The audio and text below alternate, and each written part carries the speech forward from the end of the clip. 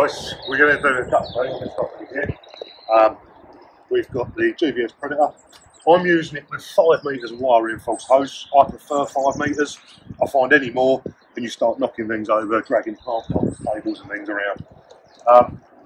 So, because that's wet today, it's going to be really wet up there. We're going to take the HEPA cartridge filter out because that's not needed. So,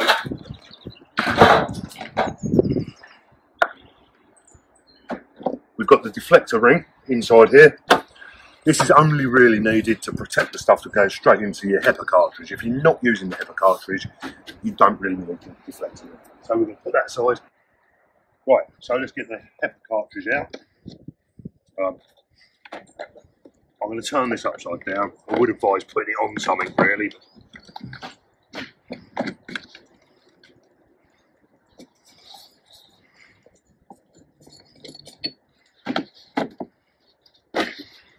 Check that this filter is on there properly, over that retaining ring.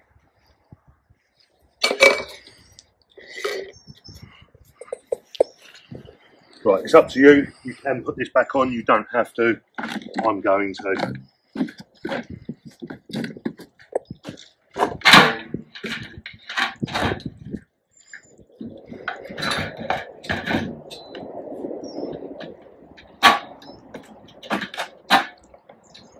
Right, so we haven't got the retaining ring on there, and we haven't got the HEPA filter on there. In this weather, they're not needed. So when that's dry and dusty, you'll have the HEPA filter sitting in there. Your solids will come in. Do you want to come in and have a look? Your solids will be coming in from here. That just stops all the dust and debris going straight in and hitting into here. Where we've got the foam filter on here, this isn't needed. That can be cleaned very easily. So it's probably better not to use this because the larger clumps of sort of wet leaves could end up hitting there, getting stuck on here, then building up and causing you blockages.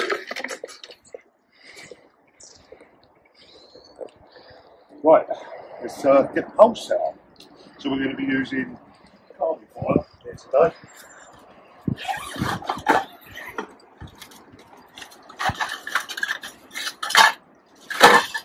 We've got the adjustable bracket on our carbon fibre poles.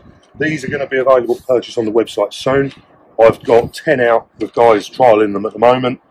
I've been trialling this one myself and we are going to be producing them. Let's get the poles set up.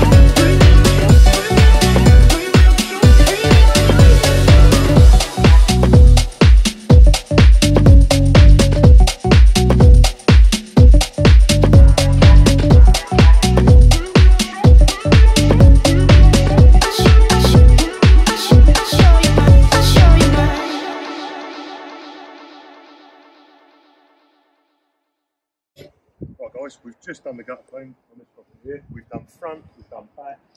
There was quite a bit of clumping in one of the gutters back. Still got to get up and do a couple of little repairs, so we have got to get the ladders out. Come and have a look.